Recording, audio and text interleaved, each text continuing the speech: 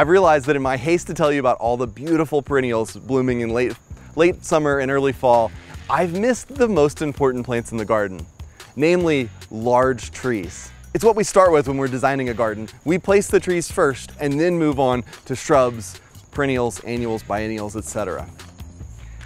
So today I want to tell you about one of those trees, a wonderful, incredible tree called bald cypress, or Taxodium distichum. Bald cypress is a large tree growing 50 to 70 feet tall, but it can reach 100 feet in the right conditions. It's native to the eastern and central United States, and it's hardy in zones 4 to 9.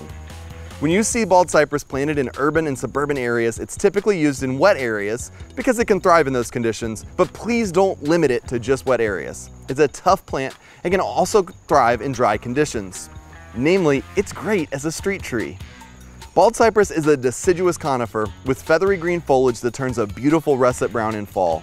Young trees typically have a pyramidal shape, but mature trees are more cylindrical and they can be picked out from a distance. While the round cones are interesting, bald cypress's most notable trait are the knees that it produces when it's growing in or near wet conditions. I highly recommend you consider bald cypress for your yard or landscape if you've got a spot that could use a large tree with incredible fall color.